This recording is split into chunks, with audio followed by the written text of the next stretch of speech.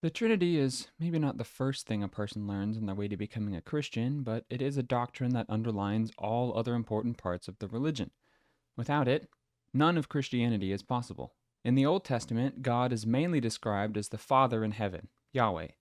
There is no other God but Yahweh. But Christians believe in a Trinity. How? First, Jesus is believed to be God. Prophecies from the Old Testament point to the Messiah, and Jesus fits the description for them. No other person, whether a priest, prophet, or otherwise, fits the descriptions like he did. The New Testament writers believed he was God, and John specifically wrote his gospel to make that clear. Thomas doubted that Jesus had been resurrected, but when shown proof, he said, "My Lord and my God," to Jesus. Or just look how clear Peter makes it in 2 Peter 1:1. But did Jesus claim to be God? Jesus claimed the authority to forgive sins, which no one but God can do. He also accepted worship from the disciples, which not even the angels in heaven would do. Lastly, there was a vision from the Old Testament where Daniel is seeing God described as coming on the clouds of heaven. Before his crucifixion, when Jesus is being asked whether he is the Messiah by the high priest, he says, "I am. And you will see the Son of Man sitting at the right hand of the Mighty One and coming on the clouds of heaven." Then the Jews said he was blaspheming and condemned him to death. It's pretty clear. Is the Holy Spirit God? I'll keep this short. In Acts 5, Ananias and Sapphira are two people who try to deceive the church members by keeping part of their donation for themselves.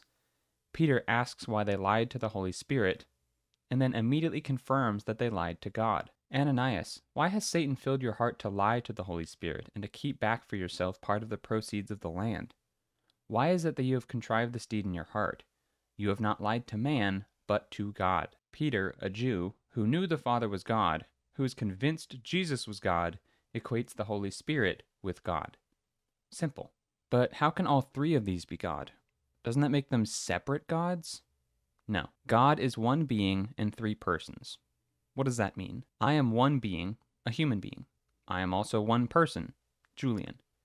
Both of those refer to me, and both are true at the same time. This is not a contradiction. God is also one in being, but he is three in person.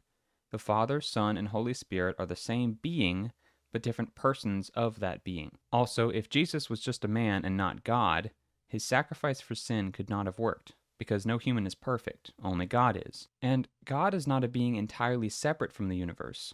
Love is something only possible between two or more persons. God is three persons, and since he's eternal and perfect, therefore God is love. Love is possible because God first loved. And as the most popular Bible verse goes, "For God so loved the world that he gave his only Son, that whoever believes in him shall not perish, but have eternal life."